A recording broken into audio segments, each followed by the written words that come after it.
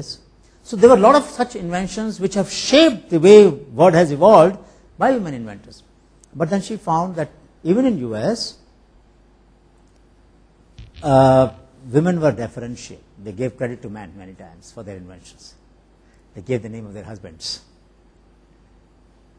So there was no distinction as far as complexity, ability to process complex information is concerned. There was no disadvantage that women had. But they didn't have as much access to the tools, to the laboratories, to the workshops, to the peer group. That was the reason that they couldn't demonstrate that proven advantage that they could have, not because they didn't have the capability to think. So what I'm trying to say is that when somebody is not able to understand a phenomena, it need not be because the person cannot process the information, but if person has not been given the tools to process the information, then person feels handicapped. And therefore is not able to do justice to that. Yes? Can this relate to the concept of property or the tool of knowing what property is or owning property? In many societies, women have been denied the right to vote as well as own property or hold loans or anything in their name.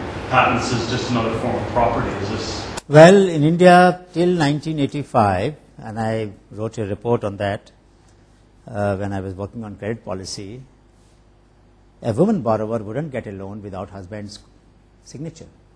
A husband would get a loan without wife's signature. Even if it is a clean loan, that means if there is no issue of property. So, and this was corrected only about 12-15 years ago. That recommendation which we had made way back in 85, Deputy Governor Reserve Bank Ramakrishna Iyer was in the chair, was accepted much later, 20 years later. But what I'm trying to say is that for such a long time, they did not even have a circular, so that even on the statutes there was no rule by which we could say that women are not required to give obligant guarantee of their husband. It was understood.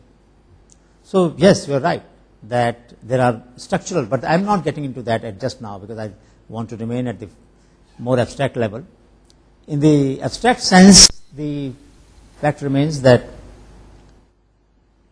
tools which they evolved and tools which they got access to, and tool making tools, blacksmithing, carpentry is a tool making process. If you don't have access to tool making process, then how do you create tools? Even if you know that there is a problem in the technology. So there is a need for us to now, we will have a, we have a break for 5-7 minutes, I would like us to reflect that this volition that got built, volition means choice, ability to exercise choice. And we will see that this is one of the most important factor in the evolution of societies. If you constrain the choices structurally through institutions, through arrangements, through rules, then no matter how smart the mind is, no matter how capable the brain is, you can only process information which is being allowed to be filtered to you, to the information that you can access within that boundary that has been drawn.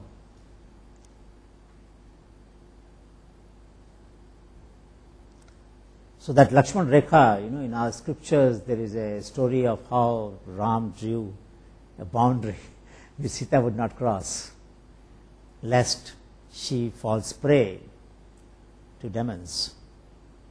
But it's a metaphor, very powerful metaphor, where the ruling class or the protectorate or whosoever it is has drawn boundaries. You will not cross this line. You will not cross this line. This is the line. This is where you should be. Such lines we don't find for men in the scriptures, in the consciousness. We don't find such lines. So there is something to be said about the boundaries that have been drawn.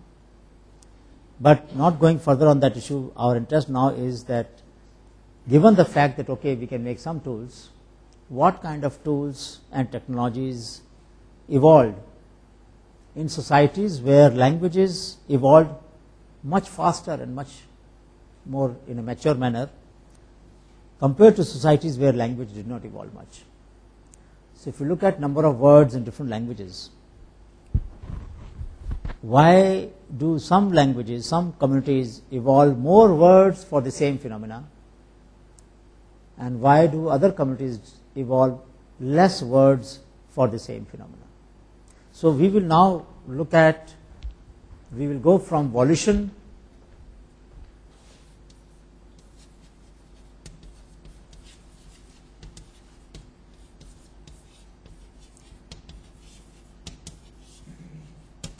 Why do we need choice? Because there is a lot of variability.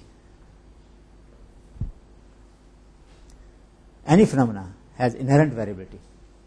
There is nothing constant. And when there is a variability, you have to use some ordering principle to reduce the variability. So you divide that into different classes, different categories. There are a whole range of statistics which has evolved to manage variability in a phenomena. But the fundamental is that if there is a variability in a phenomena, you need to be able to see whether it is systematic or random. The first choice that you have to make, whether variability is random or systematic. So whether residual errors are distributed, how they are distributed in an equation.